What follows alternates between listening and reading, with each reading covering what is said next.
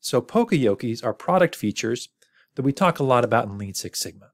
So that's what this is all about.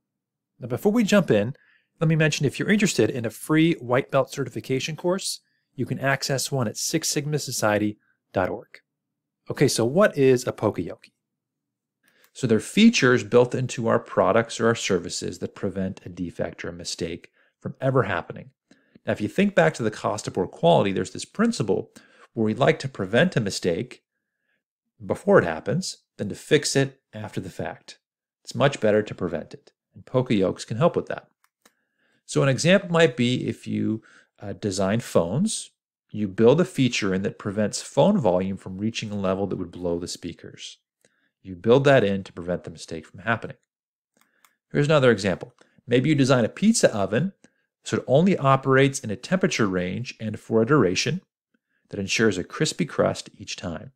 So we want to make sure these inputs stay within certain ranges and we don't allow them to go outside of that to make sure we get this good result every time to prevent a mistake of burnt pizza from happening. Here's another example.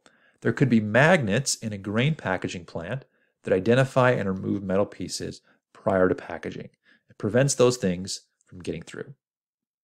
Now there's three different types of Poka-Yokes. There's the contact method, the fixed value method, and the motion step method. So let's talk about these each in more detail. So the contact method are physical features that detect contact and prevent a mistake from happening. An example is a USB cable. It only allows you to put it in one way. If you try to turn it around in the wrong direction, it's going to detect that contact, that wrong contact, and prevent it from being put in.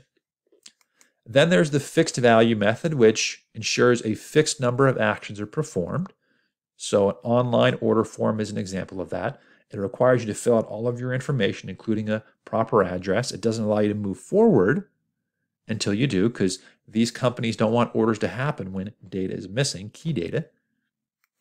And then the motion step method is going to confirm that the ordered sequence of steps in some process are correct. So if you're flying planes or launching rockets, you're going to have this pre-flight checklist that you're going to follow step by step to make sure it's done the right way every time. So thanks for watching. If you're interested in learning more, don't forget to check out the free Lean Six Sigma certification course at sixsigmasociety.org.